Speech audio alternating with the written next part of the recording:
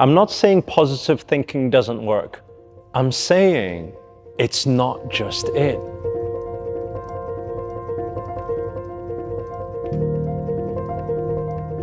Yeah, but you need to understand that I'm somebody who's made like over 2,000 videos on law of attraction and positive thinking.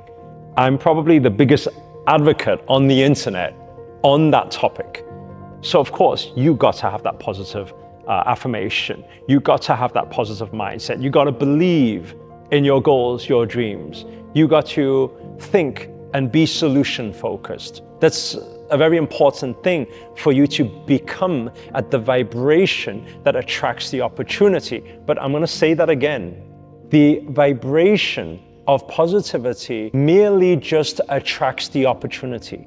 It doesn't give you the fruits. It may present the fruits in front of you, but it won't give it, it won't hand it over to you. It won't put it in your bank account. It won't allow you to take it home.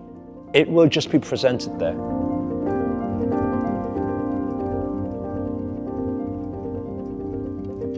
I've been saying it for many years. Vibration attracts the opportunity. Action grabs the opportunity. And it makes it yours. So you really got to consider, when it comes to action, right? Not just any action. There's a few things we need to clarify. The first thing, it got to be the right action. How many people you know out there who they say, I tried everything, it's not working. No, you tried everything that's wrong, right?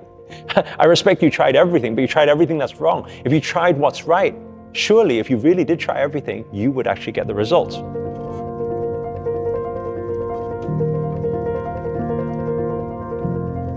The second principle is all about out of comfort action.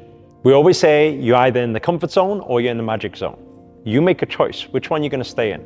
If you are living a very comfortable life, you're not going to get a breakthrough.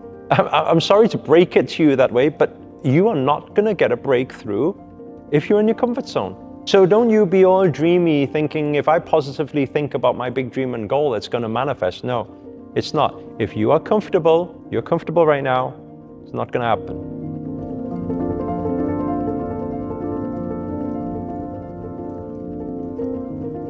Yeah, that makes sense, but the final principle is to do with commitment, discipline, and consistency. Why? Because energy loves momentum. You must fully commit. When you go in, it should be, I'm going all in.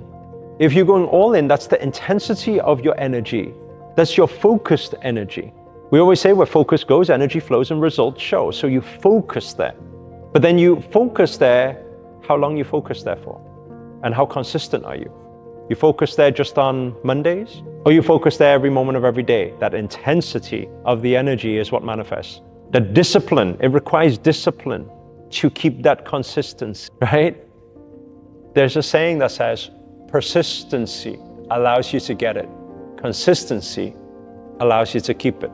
So if you incorporate the positive thinking alongside the proactive activity, the action, that is when you manifest your greatest desires. And it becomes grounded in your physical reality, right? I always say, you can have your head up in the clouds. That's your positive thinking. It's good. Fake it till you make it. Believe in yourself. But you can't just be all floaty, you know? You got to also have your 2 feet on the ground, grounded.